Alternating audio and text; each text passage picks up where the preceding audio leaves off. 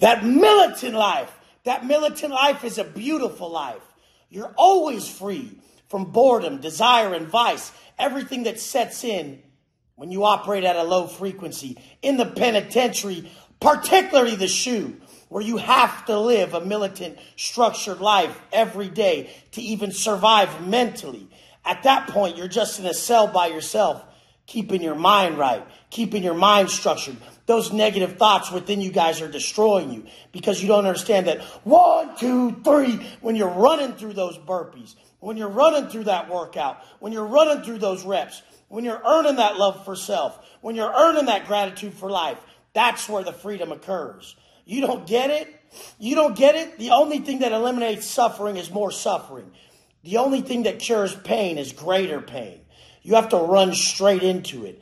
And everybody out here got so fucking comfortable because of their expectations. Your expectations are killing you. You have high expectations and a low work ethic, motherfucker. That keeps you completely unfulfilled.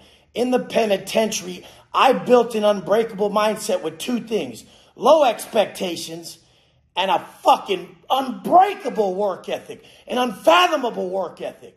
This made me completely fulfilled because one outweighed the other.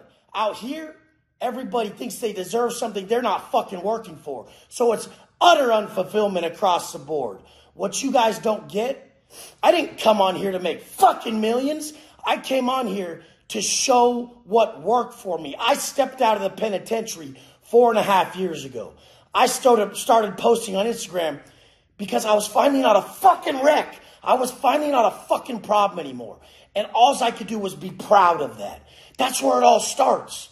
That's where everything starts. You being proud of your conduct and character. You guys are being driven by the wrong fucking outcome, the wrong expectations, and the wrong result. The real result is that you woke up this morning with pain in your chest and you decided to go extinguish that with more pain, the pain that builds you, the sacrifice that gets results, the sacrifice that leads to success, because sacrifice is paradise. And people don't understand this perpetual pleasure chase will eat them alive. It's going to eat you alive, motherfucker. I had to bury the old me. The old me was a pleasure chasing bitch of a man, always thinking he wanted to kick his fucking feet up. That's where all the problems come in. Comes in quick. Boredom. You're looking around for something to do. Leads right to desires that are never going to be met right now. Then you just go chasing those vices because you're an instant gratification seeking motherfucker. Once you understand that being responsible to your internal state is everything, you'll feel this start to take place inside of you. Then you have two choices. Run down that path of self-sabotage or run straight to that self-investment that is a true depiction of self-love. If you fucking don't believe in self-love, self-investment, building yourself, and a positive mental attitude, you're so fucked. There's so many cynical fucks out here who really believe that shit's pixie dust. That shit's earned, motherfucker. You can tell someone in a low frequency state. You can see them. You can feel them. Everything around them sucks. Nothing is proper. And then when they're in a different fucking mindset, you can see that everything shifted. What was that? That was a gateway built by frequency. Your frequency is what you frequently see. And if you know how to heighten yours, you'll stay impervious to defeat in every fucking area. How the fuck did we operate at this level in the SHU the whole fucking time? How the fuck have I not missed out here the whole time? How? Because holding my word, the pride attached to that, is the first foothold of a higher frequency. Damn, I'm up again, motherfucker. What? You can't stop me. That's my choice. And then right into another high frequency emotional state. Love. Self-love, working on my life, thinking about others, what I'm preparing for them. And then we automatically elevate up to a stage of enlightenment where true internal peace is gained. You think you're showing up to the workout for some muscles to get. You're going to the workout to get. I'm going to the workout to get rid of, motherfucker, because clarity is power. The second I have that clarity, my thoughts and desires and everything negative is gone so I can really operate at my highest level. Do you understand this? Everyone's going at everything backwards. Success is subtractive. You have to get rid of all that negativity inside you to live a great life. And it's going to be every day. As Aurelius said, straight, not straightened. You'll never just be free from negativity. One energy exchanges to the other. It's there. You're never going to be free from it. Trying to unmake negativity would unmake positivity because everything exists simply by contrast.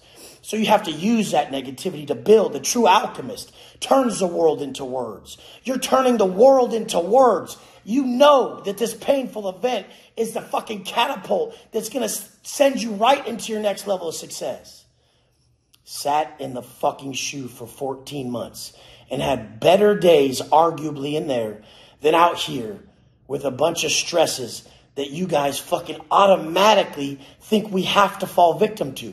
And I have too, because I'm bouncing in between this internal state and the tangible world. I have to go back and forth. In the SHU, it was just the internal world, structuring my internal state. There was nothing else. So it was arguably easier once I understood this route. Anything else was victimization, because you're not going to have it. Anytime you drifted towards what you don't have and desires unmet in the penitentiary, it was victimization. And that's what you guys do out here. You have to do everything you can with what you got, where the fuck you're at. Where the fuck you're at. I just literally had a flashback this morning of all of us in the cages.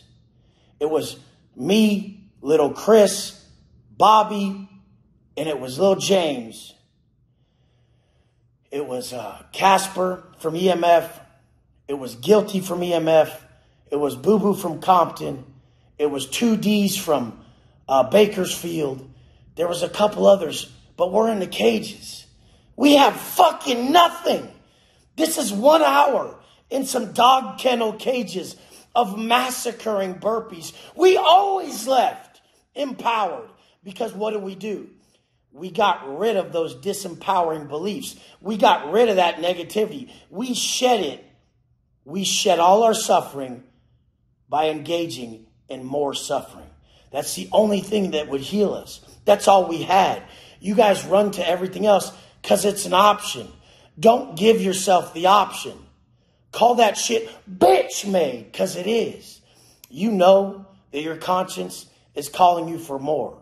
I'll be here till the day they slam that motherfucking door on me and it's done, okay? You see that? How many of you guys can tell your people that I'll never stop and they'll fucking believe you? That's the problem out here. Everyone believes Wes will show up tomorrow. Do they believe you, motherfucker? Let's go.